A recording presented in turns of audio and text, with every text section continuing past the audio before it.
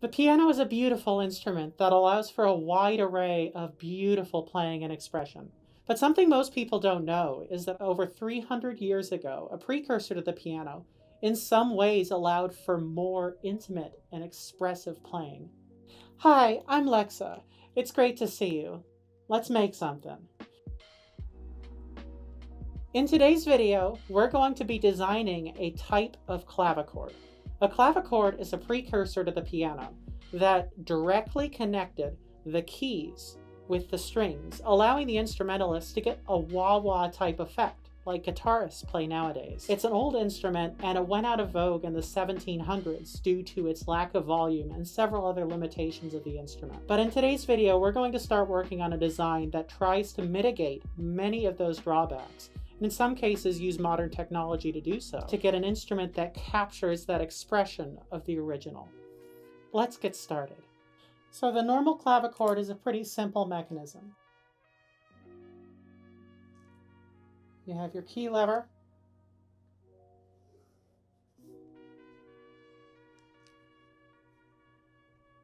which rides on the fulcrum. The player presses down on this. There's a tangent, which is just a little metal piece, sticks up. The string runs over the top of it. When the player depresses the key, this moves up and frets the string, causing it to vibrate. When the key is released, the key lever drops, the tangent drops, and then there's felt on the string that dampens it, causing the vibration to stop. The advantage of this mechanism is it's kind of like playing tremolo on a guitar, where you bend the string back and forth, causing it to alter the pitch, allowing for a very expressive sound.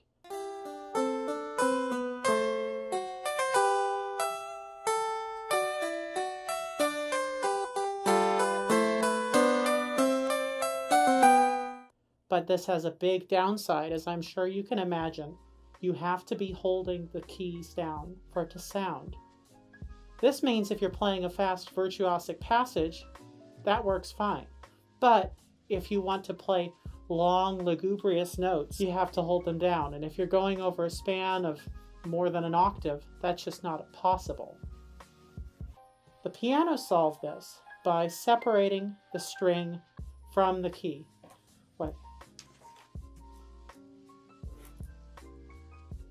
Now, I'm vastly simplifying it because the piano is an incredibly complicated mechanism. When you press the key, you have a hammer, which is a piece of felt on a rod. You press the key down, this moves up and causes this mechanism to push the hammer up. Also, the felt is up here on a damper. You press the key down, the hammer goes up, and also the damper raises.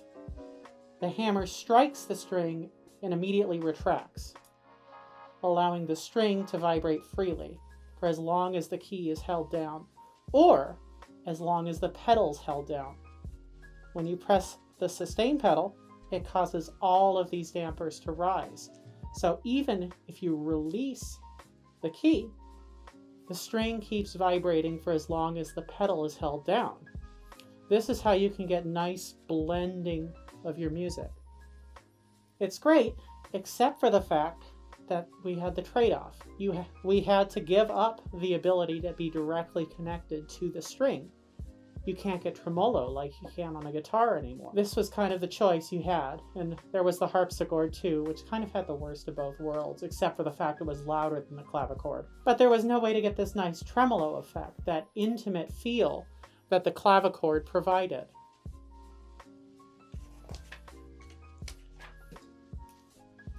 Now, I've come up with kind of a mechanism that tries to get the best of both worlds.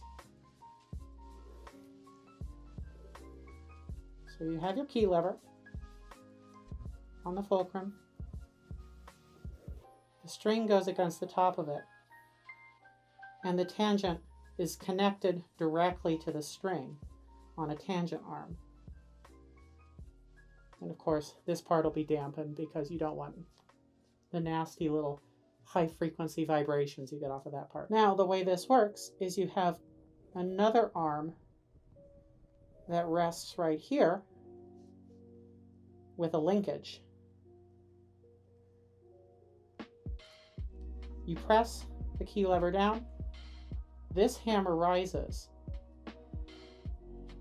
and strikes the tangent arm, allowing for, as you change the pressure on the key arm, it causes that pressure to be directly translated into the string. Now, because there is mechanical advantage, it's not going to have the same level of connection that a true clavichord would have, but you're still directly connected to it. And, like the piano, you have a system of dampers which rise above the string, allowing for a sustain pedal. And of course, there's a little point here which allows the key lever to push the damper up individually, as it would on a piano, or you use the pedal. We get the best of both worlds. So now let's start drawing this up in SolidWorks and see how it actually looks. Okay, so I've opened up SolidWorks. This is what I'm going to be using to design it. I know that it's kind of expensive, so I'm going to include step files as well as STLs in my GitHub repo for this, and I'm going to include the links in the description. But yeah, I'm going to be doing it in SolidWorks. Feel free to follow along if you have it. But what we're going to work on first is we're going to create the key lever. So I took rough measurements off of my Korg 350 keyboard that I have. These don't have to be perfect measurements because this is mostly for a proof of concept to prove that the general design idea works. Once this is proven successful, then what we'll do is we'll circle back and have more precise measurements and work on not just one key, but look at all of the keys together in aggregate, so we can include things like there's going to have to be spaces for the frame of the clavichord, stuff like that. But for the time being, we're going to do rough measurements just to verify that the idea works. I'm going to sketch in the right plane, which basically means so I'm looking from the right side of the part. And SolidWorks, so like most CAD software, you draw out a sketch and then you perform operations on that, like extrusions or revolving. Now I'm going to make a center line, which is going to be the point of rotation that the key levers rotate around the fulcra on this center line.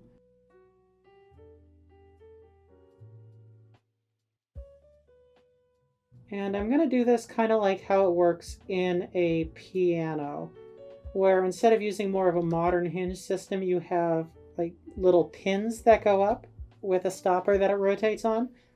Now, instead of using specialized pins, I'm going to cheat. I'm going to use M3 bolts just for prototyping. And it looks kind of weird what I'm doing, but it'll make sense once I get a little further along.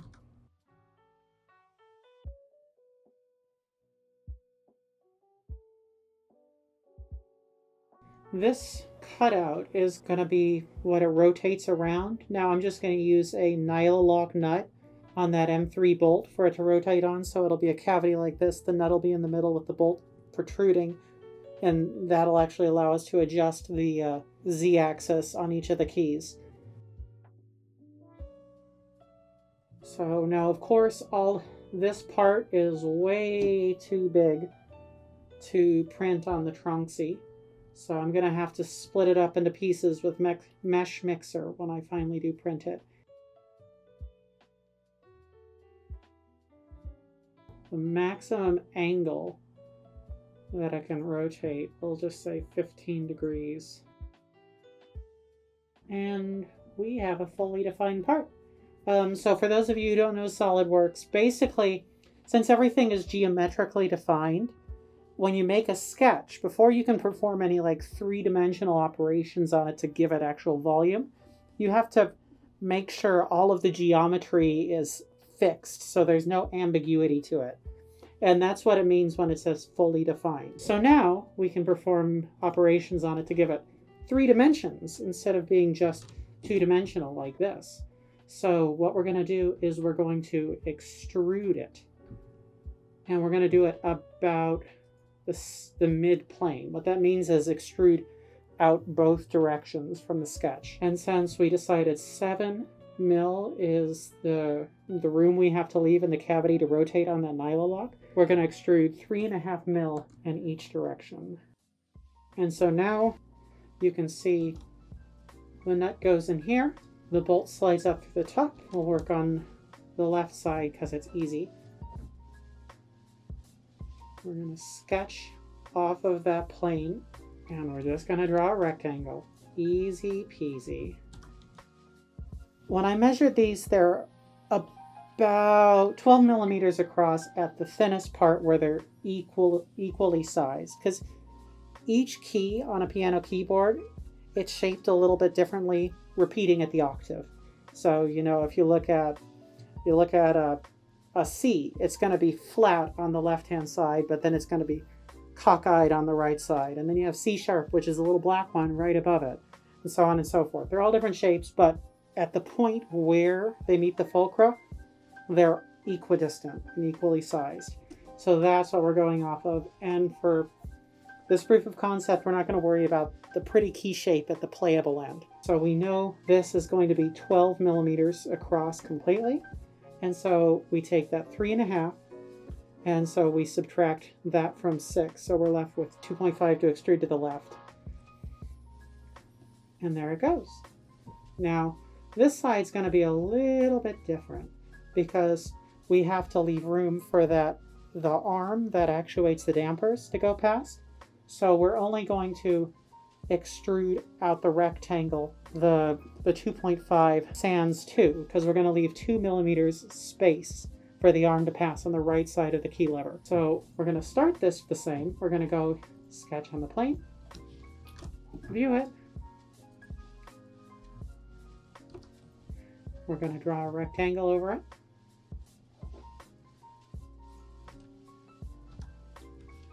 Now we're only going to extrude this out 0.5. Don't worry, there aren't going to be any geometries that are 0.5 millimeters thick. It's just to get to the next plane.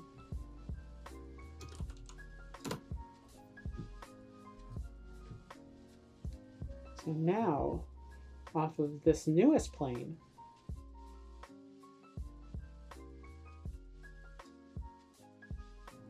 so this is going to be the center line of it while the key lever is flat. Set them to construction geometry, and the construction geometry basically just tells SOLIDWORKS these lines are for our reference. They're not going to be extruded or anything going forward. So we're just looking at basically relative to the key lever, this line rotates down at that 15-degree angle.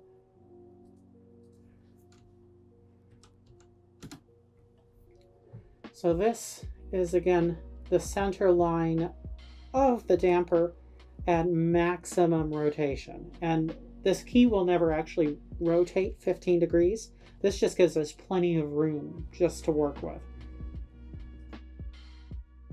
A little SOLIDWORKS trick: if you drag from left to right, you only select what's included in the selection. If you select from right to left, you select anything the selection box touches. So that's why I went left to right, lassoed around that line just to select that one line that I'm trying to get. Now, I'm no SOLIDWORKS expert by any means. I'm just 100% self-taught from playing around with the program. But so if any of you are like actual SOLIDWORKS whizzes, I'm sorry, please forgive me for my noobishness.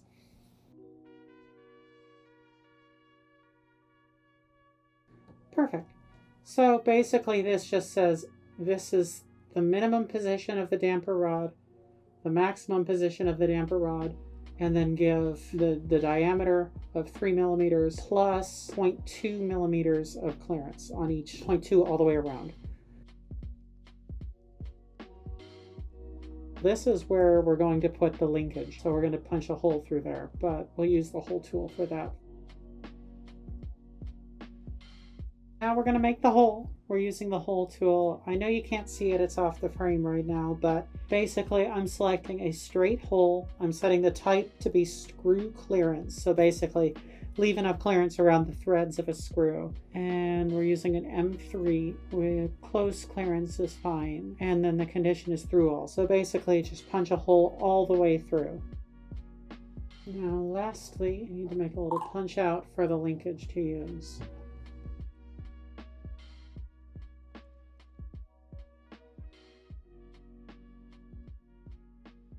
Now we're going to do what's called an extruded cut. And this basically just takes this and extrudes a cut instead of extruding material. So on that sketch, we select it, do an extruded cut, mid-plane, so it extrudes. Oh, it's not letting me do it both directions. Oh, I know the problem. I didn't close the sketch. It's an open figure. It's not it doesn't make like a closed geometric shape, and so that's why it can't extrude anything off of it. So all I have to do is connect the dots. It's kind of like making an STL manifold for those of you who have struggled with non-manifold geometry when trying to print an STL. There we are. Now I can do it mid-plane. So we're going to go 6.4, cut that out. And there it is. If you find this video interesting and helpful, please do me a solid and hit that like button. If you want to keep track as I release future videos in this series, please subscribe. So now we're going to start working on making the hammer. Again, we're going to work from the right plane, and we're going to start from its fulcrum. So we'll just punch a hole at this once it's extruded.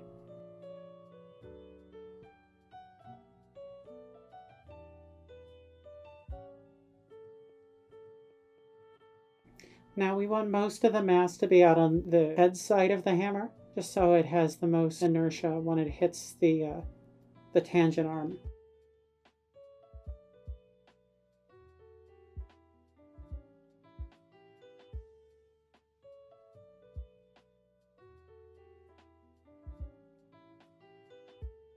Looks good enough.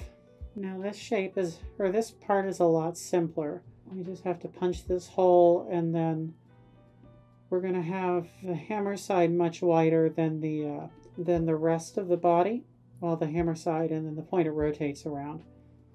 So we don't have to worry about making a channel for the damper rod like we did on the key lever. Now let's extrude this. It's going to be a mid-plane.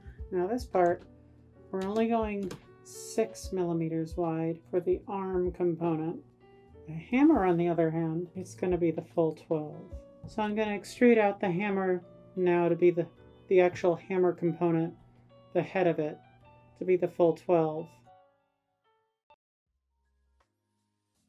And now the right-hand side of this is going to be 6 from the center line.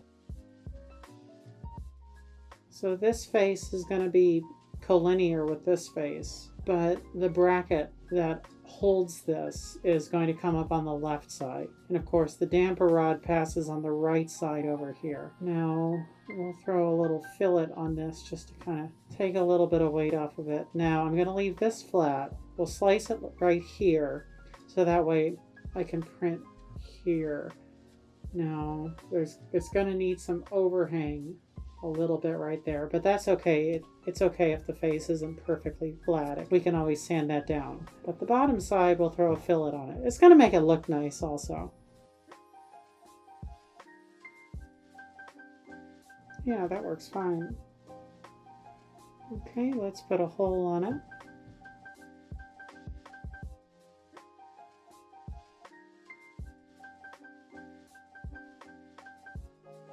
Now we just need to make the attaching point for the linkage.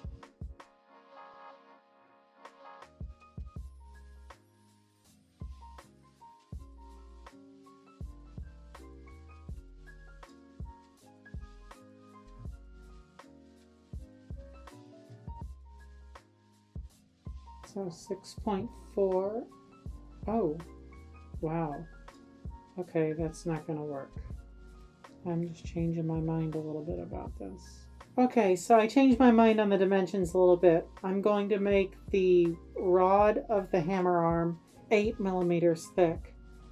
And I'm going to change the linkage to 3 millimeters thick. I think that's still going to be strong enough because it's 100% in compression, and I'll print it flat. All we have to do is we'll go in here, change this to 3.4 to give 0.2 clearance on each side. That looks like that. So now 8 mil thick. We're going to select this. We're going to do an extruded cut. Again, 3.4. Okay, now punch the hole.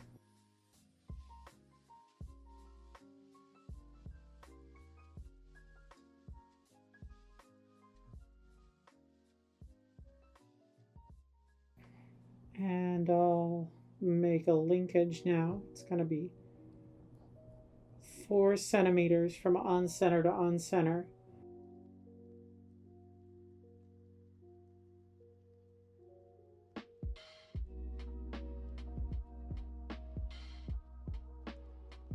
Now we can make the assembly.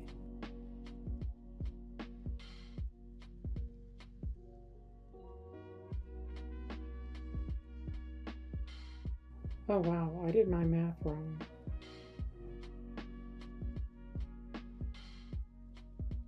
That looks more about right. Now that I'm seeing this, this should actually be in a resting position down here. So I'll modify that to do that.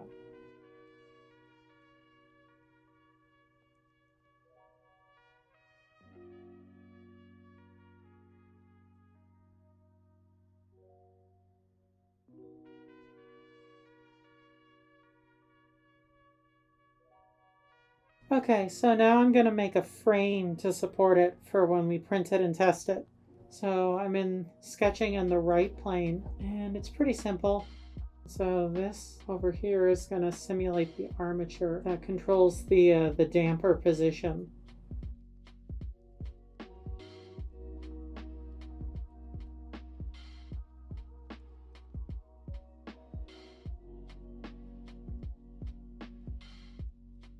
And I'll go 7 to the left because it's going to be from center. It's 6 wide for the widest part of the key lever and the hammer.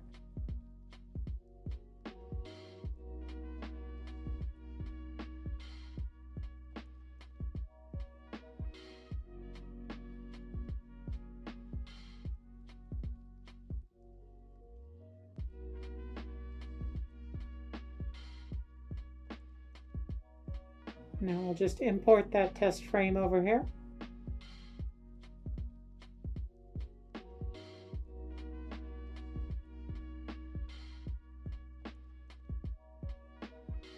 That's exactly how it's supposed to go. You press the key, the hammer goes up.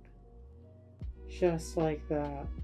I don't want to spend too much more time on this particular design until I printed these parts out and tested them. So that's what I'll do over the next couple days. Thanks for watching, everyone. Stay tuned next week if you want to see more about designing this and actually building a prototype to see if it works well. If you like this video, please like, comment, subscribe, and don't forget to ring the bell if you want to be notified when I release that video.